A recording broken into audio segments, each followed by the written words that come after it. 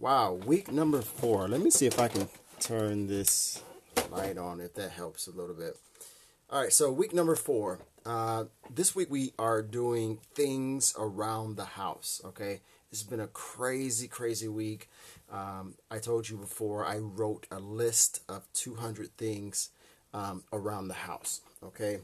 And so at the beginning, it was really difficult. And that's why yesterday I talked about repetition.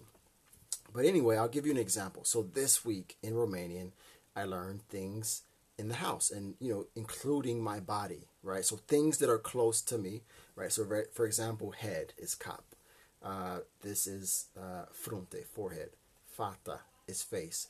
Pur is hair. Urek, okay, ears. Oki, eyes. Gura, mouth. Dints, teeth. Gingile is the gums, okay? And I think the neck is umir. Chest is piep.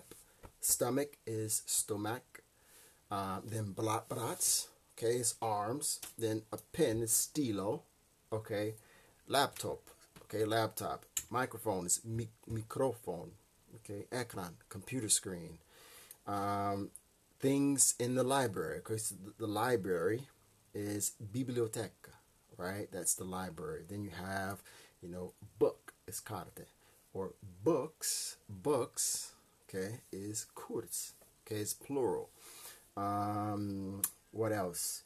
Tavan is the ceiling. Tavan is the ceiling, okay, and then the floor is padea. And if you go to the library or if you go to the kitchen, okay, in the kitchen you have things like cuptor, which is oven, or argas, which is stove. Cuveta is the sink. Strugur is grapes, or you have apples, which is mere, or you have just many other things. So you go around your house and you write down a list of what's in your house, and then you repeat every single day. So this has been a crazy, crazy week. I've learned probably about 200 words, okay? For example, in the bathroom, you have toothpaste, which is pasta de dents. Or, you have shower, which is douche. Shampoo is shampone. Toaleta, and you have the washing machine. So you just go around, you write a list down, and you start to repeat these things every single day. And then hopefully, if you follow my progress, you can reach A2 in 8 weeks. So it's been a crazy week. Also, too, with Duolingo, I learned verbs, right? Like to speak, right? So yo vorbesc, or I learned tu vorbesc. Okay, so you speak is tu vorbesc. And then I learned read, write. Okay, so yo citesc.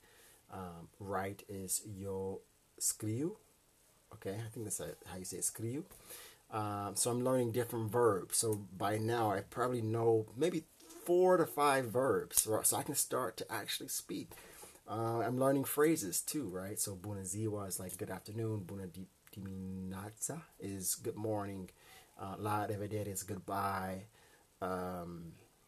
So many other words, right? So I'm starting to get more and more confident. So I think in about 4 weeks, I'll be speaking. I'll have like a basic survival level of Romanian. So again, like I said, the beginning is always more difficult because it's more repetition,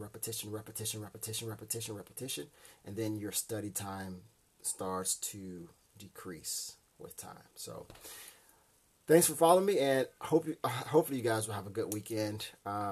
Next week, I'll continue to speak in Italian, okay? I'm testing different things to see what works, what doesn't work. I have my analytics so I can see the numbers. So we'll see. Have a good weekend, and see you next week.